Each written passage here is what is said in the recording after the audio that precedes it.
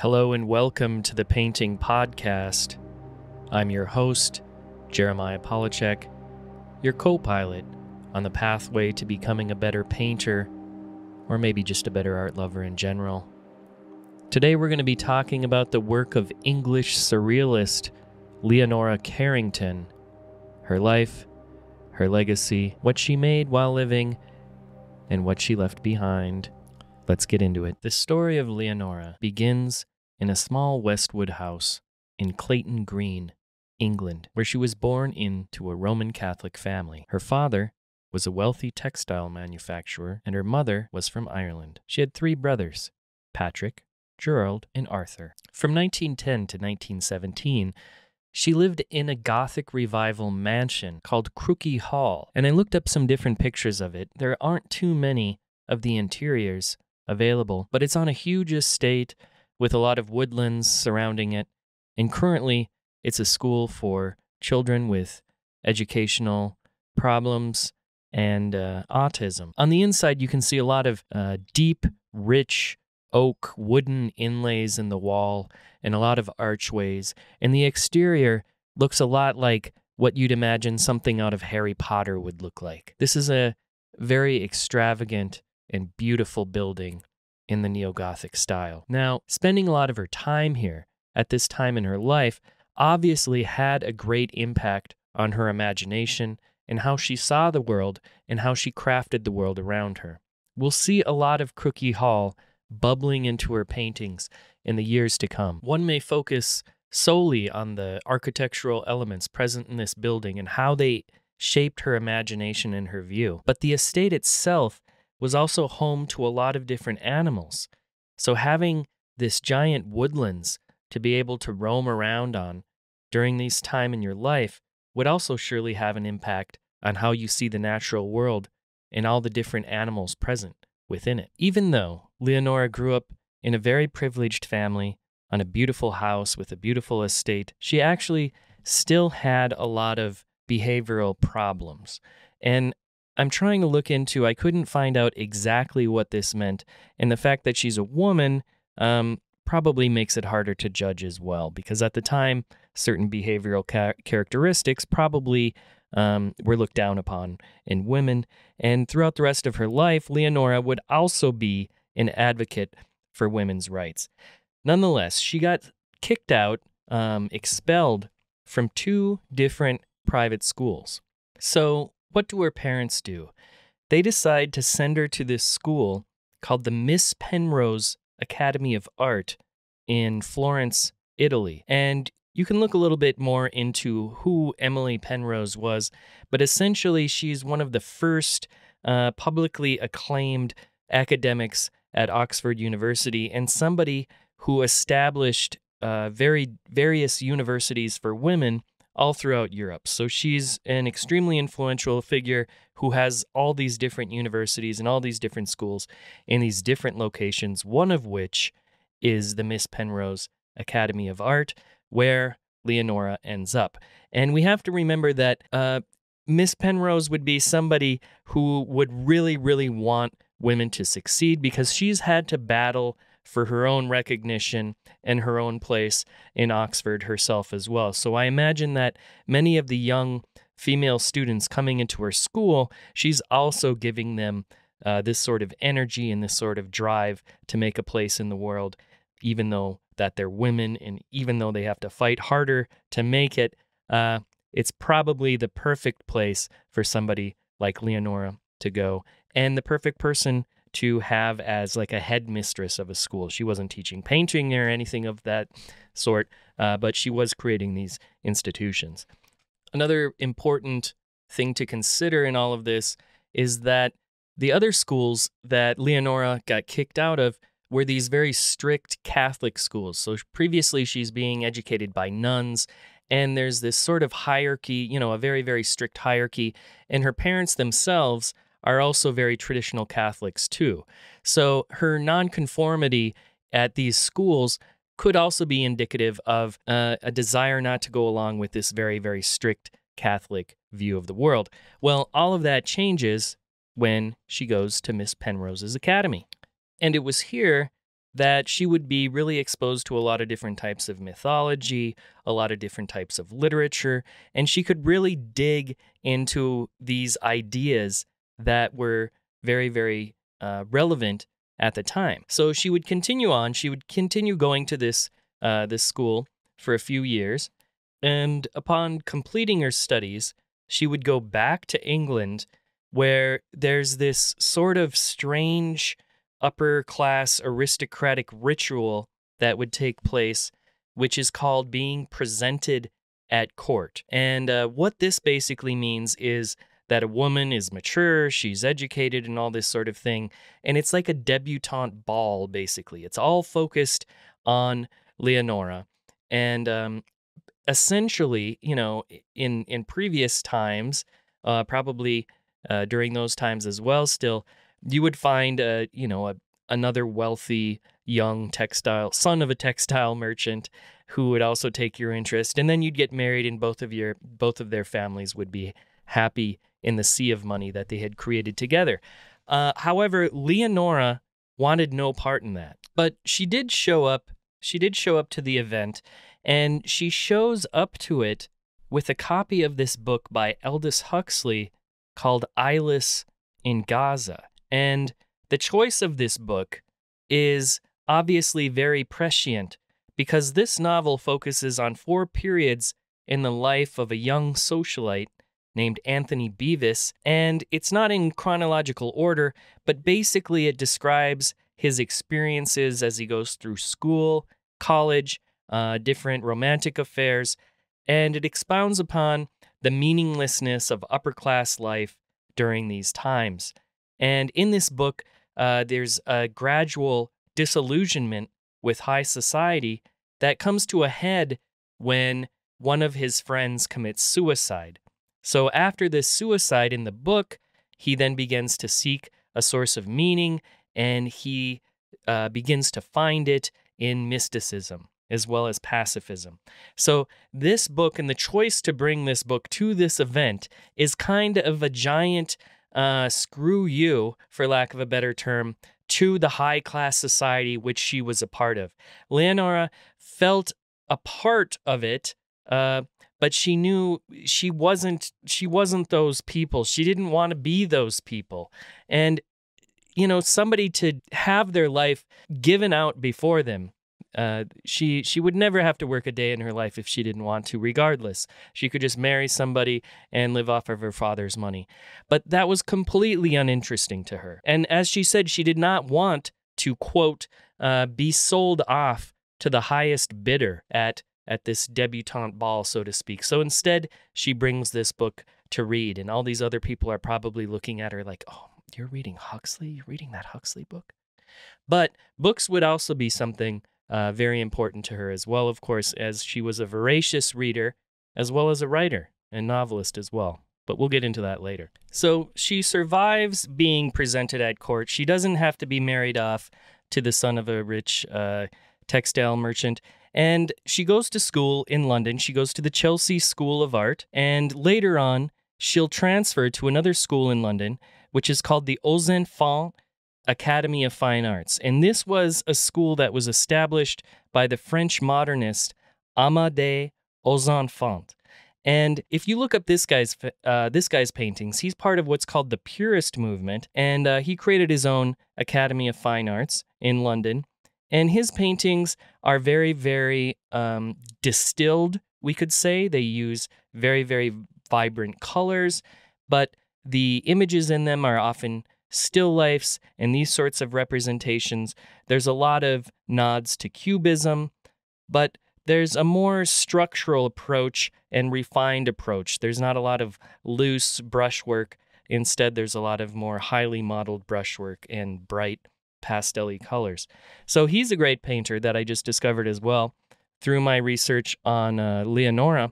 But so she attends his school, and here she's going to be taught all the basics of painting, most likely, just how to apply paint on a canvas, how to mix colors, all these sorts of things. And of course, Amédée would also have his own views about art and the use of color and all these sorts of things. And he wrote various manifestos about how to use color properly. So if you look at these paintings, I kid you not, if you look at this Amadé aux Enfants painting next to a Leonora Carrington, you're going to see a lot of similarities in color. There's this kind of I don't know what to call it exactly, but there's like a muted brightness and vibrance in all of these colors and this kind of gray neutral tone, but yet there's such a purity in the color that is presented. So above all else, she was given a great foundation upon which to build at a very, very young age, and she took advantage of this to the greatest extent that she could. When she was about 19 years old, she would be given the book Surrealism. It was Herbert Reed's book by her mother, and Herbert Reed was a prominent art historian who wrote a lot about art, and he wrote a lot about art education as well as being a prominent anarchist. So you can imagine his angle on teaching and the academy that came before and all these sorts of things. And so she's given this book, Surrealism, and this really opens up a whole new world for Leonora that she can explore and resonate with, essentially. But this is 1936. So Surrealism starts in the late 1910s, early 1920s, and a lot of people aren't aware that Surrealism actually began as a literary movement. So there was a lot of automatic writing, and automatic writing was very important. Essentially, what automatic writing is just allowing for a stream of consciousness to come out and not care too much about what you're writing, and then looking back upon it, perhaps there are some clues or some deeper meaning that you didn't even know existed in the first place that bubbled out of your subconscious. Now, this is an idea that's going to really, really resonate a lot with Leonora, because her paintings would also have this kind of dreamlike automatic writing, automatic painting, which would also come out of automatic writing, approach to them, where she's creating these characters. You don't necessarily have to know the exact meaning of who they are or what they are. It can be discovered later. And a lot of this is also present in this book that she was given by her mother when she was 19 years old. Around the same time, there was this international surrealist exhibition which happened in London, and amongst all the artists showing there was the German surrealist Max Ernst, and she loved his work immediately and remembered it, all this sort of thing. It made a great impact on her when she initially saw the paintings themselves. Then a year later, they'd be at a party together, and remember, both of these people are kind of, they're doing well. These are the socialites in London at the time, and they would just meet at a party held together in London. They'd hit it off, and then they'd move to Paris, where Ernst would divorce his wife. So in 1938, they leave Paris together. They're together now. Max Ernst and Carrington are together now.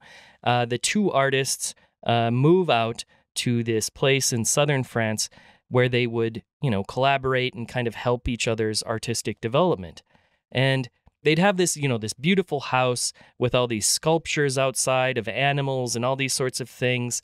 And their whole house would become full of all of their artworks. Their house itself and the surrounding garden would become like an architectural and artistic installation in and of itself. And they would even make paintings of each other while they were there as well. And Max Ernst would make this painting called The Triumph of Love, where we see the indications of both people within the relationship, Carrington and Ernst both, and there's kind of this long reptilian bird-like creature and a sculptural element in the center of the canvas in this strange and surrealist landscape.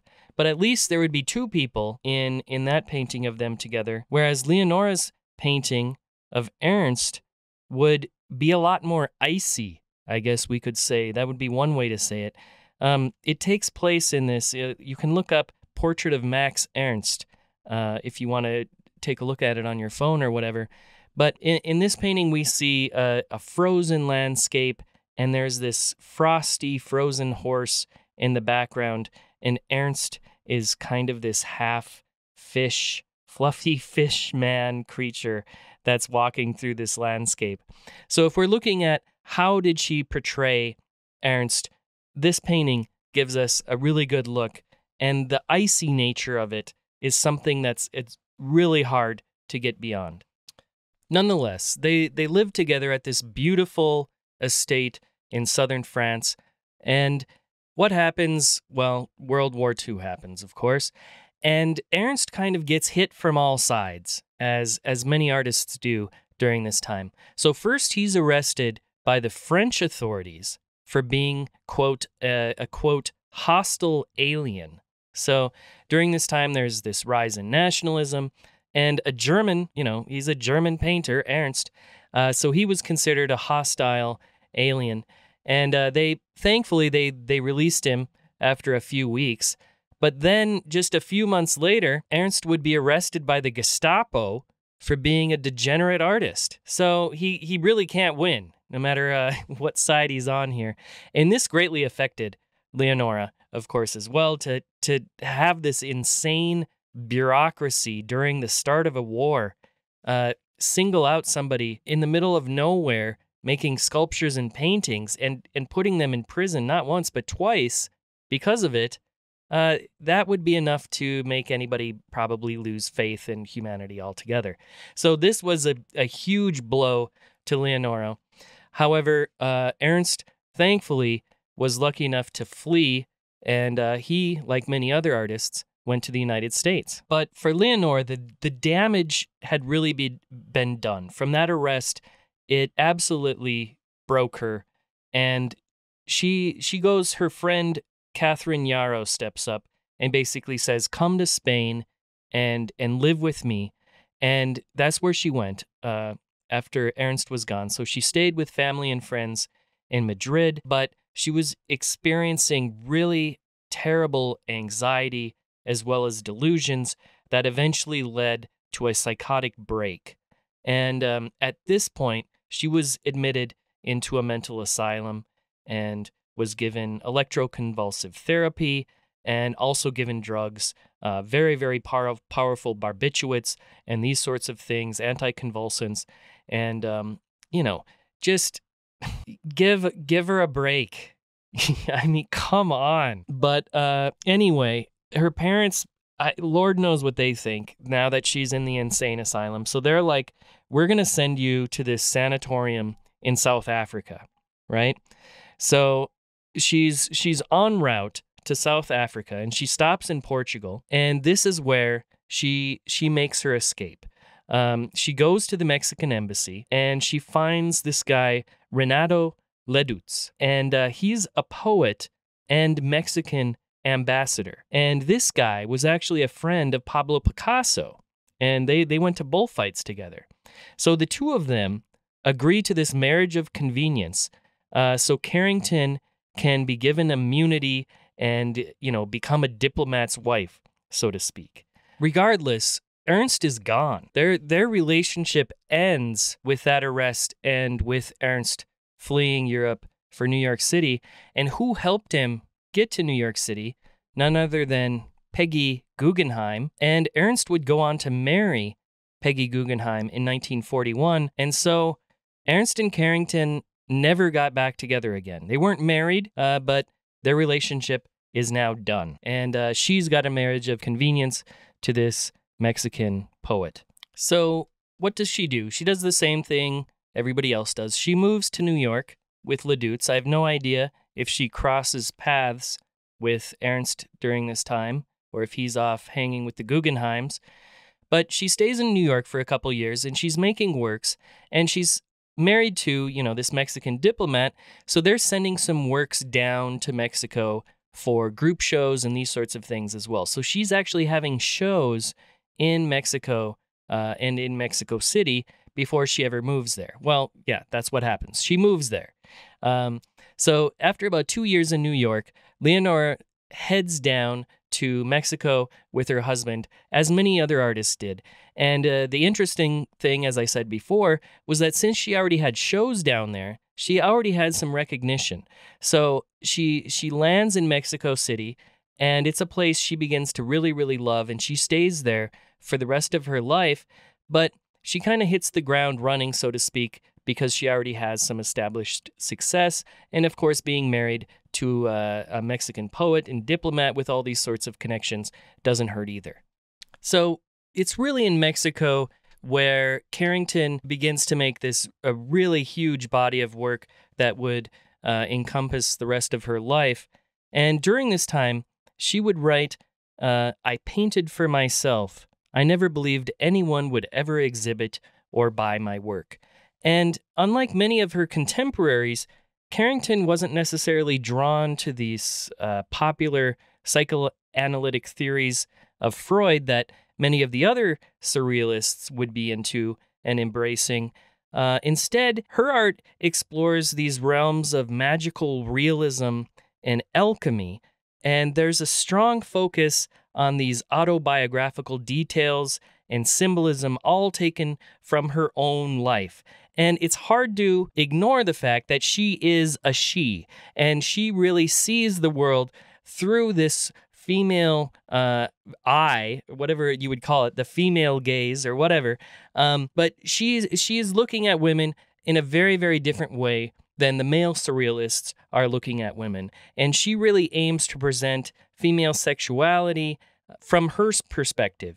And this challenges this traditional male-dominated view of surrealism, which was common at the time. So Carrington's work begins to really deeply explore this theme of women's role in the creative process. And she often portrays the female body intertwined with some sort of naturalistic, mysterious force. And in 1938, she'd paint this painting. She'd make a self-portrait that would really give us a good insight into Carrington's personal take on female sexuality, while she's stepping away from the surrealist movement's conventional portrayal of women. In this painting, along with others, it would showcase this interest in alchemy and the transformation of matter. And this reflected her belief that there was a creative and destructive power of desire. And in this self-portrait, Carrington uses a mirror to explore this duality, being both the observer and the observed.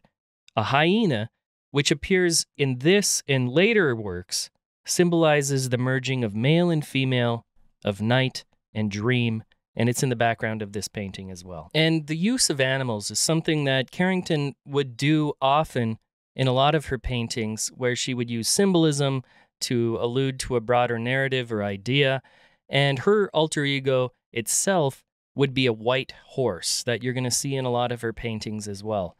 So Leonora is really situated in this interesting space that walks the line between alchemy, the occult, and fantasy, and the natural world, and religion, and all these sorts of things. And of course, this relates directly to painting for centuries. There's a connection between alchemy and painting as well, the idea of taking lead and turning it into gold and using pigments to create these beautiful paintings, the transformative process of painting, of course, is in there as well. If you're interested in a book, I recommend What Painting Is by James Elkins, which goes into this idea a lot further. But Carrington is really interested in all these intersecting ideas, and she's creating these animals and these hybrid creatures that really play a significant role in her art as serving as symbols for primal instincts, transformation, and the unconscious. Hybrids and fantastical creatures, such as half woman, half horses, are not something that are uncommon in her work, and they suggest the merging of the human and animal, as well as the conscious and the subconscious that exist in both physical and spiritual worlds. And this is really what's at the heart of a lot of her paintings. In addition to this, Carrington is constantly challenging these traditional representations of women in art. And she's offering a lot more complex portrayal of female identity, power, and sexuality than a lot of her peers were doing, who were kind of still looking at the female body as this, sexual being. And Carrington is looking more at this mystical, fantastical, magical body that can create life and meld with nature. And she's giving a much more interesting viewpoint of women in her paintings than somebody like Dali was making at the same time. But when we really look at her work, oftentimes, if we really distill it down to what is this thing, we make the most simplest explanation of a Carrington painting, and generally, we're presented with figures in landscapes. And this is also something common throughout art history for all of time. Of course, you could look at a Bruegel, maybe even see some comparisons to how figures are treated within landscapes, and all these different figures doing all these different things, or a Bosch painting where all these fantastical figures inhabit this fantastical landscape. That is kind of the tradition that Carrington is working in, is figures in landscapes, and she's populating these landscapes with her own world building, so to speak. It's the creation of her own mythology, her own folklore, and she's drawing on her own Celtic heritage as well, and interest in other world mythologies. So her paintings become populated with these characters and narratives that are from folklore, they're from fairy tales and myths, but they're also from her own dreams. They're also from her own experiences as a person that got, electroshock therapy in an asylum and had to deal with that for the rest of her life. So she's examining this from an autobiographical lens as well as a broader lens of folklore, mythology, and these kind of timeless elements that we see in paintings throughout all of history. In terms of how she's painting them, her approach to painting is very methodical, like we talked about before. There's a very certain type of palette, which is muted, yet very, very vibrant in its colors. There's, a building up of form that takes time, most likely working from a sketch to a finalized version with, layering and glazing and these sorts of things. So she's not a painter that's just throwing down the paint and kind of seeing what happens. It's not a situation that revolves around automatic painting, which would be kind of like making a scribble and then finding out what's in the scribble, right? She's crafting this world before she paints it, and uncovering these subconscious elements, likely in her writing as well, which overlaps with a lot of her artistic production too. And this is one reason why I personally absolutely love Leonora's work, is this grounding in folklore, in mythology, but also an ability to place yourself in it. By doing so, you kind of become a character within the painting, but you're also giving something to the world which everybody can resonate with and everybody can kind of pull from and everybody can understand at the same time. So it's a really generous form of art making. It's not just egotistical, autobiographical work. She's fitting it into a broader narrative and a broader history as well. So while she may have said that she had no desire to sell or never thought anybody would care about her work in her life, the choice of using these types of subjects and these types of characters and these types of heroes, these types of symbols and dreamlike states mixed with fantastical creatures and mythology, it's something that all of humanity is interested in because it tells all of our story in a way.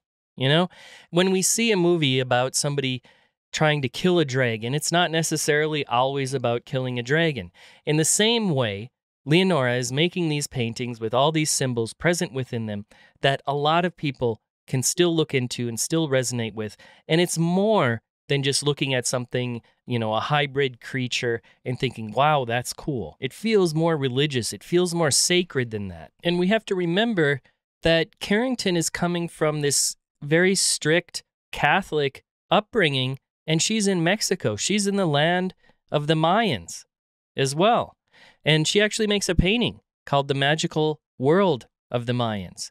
So she's somebody that, comes from Christianity, but is open to all these different mythologies in the world. And those things are very exciting for her. It's really hard to disconnect Leonora from Mexico in a lot of respects. So while she would be considered an expat or an immigrant or whatever you want to call it, Mexico obviously did influence her work, and she would remain there for the rest of her life, continuing to publish various books as well as make tons and tons of paintings. She has a really extensive, beautiful collection, and she would live there until she died in 2011. She had 2 sons, and they became intellectuals and artists as well. There's a really great picture you can see of some costumes that she made for Halloween for her sons, if you want to hunt those down on the internet. But her legacy would really be with her paintings, which continue to be admired, and I think they seem more and more relevant as the years go by. So as you drift off to sleep tonight, think of Leonora, think of all the beautiful creatures that she created, and think about the symbolism present in your dreams. How does it relate to folklore? How does it relate to mythology? How does it relate to your own autobiographical experiences?